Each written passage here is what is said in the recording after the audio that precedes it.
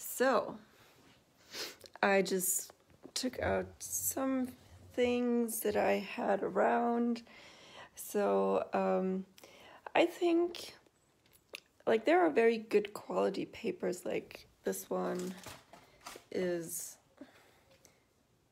like very good quality paper, but it's also very expensive, and depending on what you want to do, you don't really need paper that is so expensive.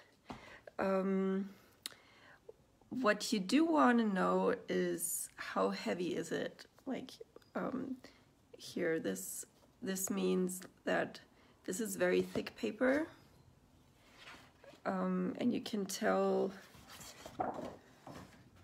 when you look at it that this is really thick paper. So I cannot really bend it. It's more like a postcard. And that is really good if you want to paint really wet. So then, because if the paper is thick, it won't buckle so much, and you can actually use a lot of water. All right, so this is really good paper, but I also, I think it's fine to just use, for example, something like this. This is something cheap, is actually for students. You can tell it says right here, this is lighter. The other one was 300, this one is 220. And that means it's not as thick. And this also is cold press, like here it says cold press. That just means you get this kind of structure here. Don't know if you can see that. There's also hot pressed paper that is really, really, really smooth. I think I should have a pad lying around somewhere with hot pressed paper. Let's see if I can just find it really quick. Yes. All right. My messy desk. All right. So here you can see that you can't see anything because it is really smooth paper. So yeah, you can try that too. This is also a really good company, and this also is heavy paper, but I think it's more difficult to use this kind of paper when you want to do like wet and wet technique and want to use a lot of water, because it doesn't dry as evenly as it does on cold press paper. So I think this is really nice if you want to do things like maybe hand lettering, but if you want to paint pictures, then cold press is easier to work with.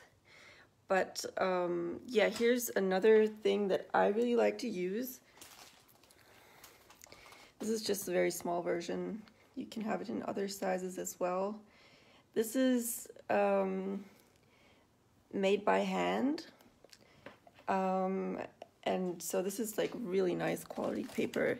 You can tell they ripped the edges, they didn't cut it. And it's not as heavy. So it's not, you cannot use all the really wet techniques on it, but I can show you a picture that I painted on it. That's this one. And I think it turned out really nice. And it does have this nice structure, and it has these ripped edges. So I think it's really nice paper. And also, if you're just doing sketches, you can actually use almost any paper. Like I also like to use this. This is actually a sketch pad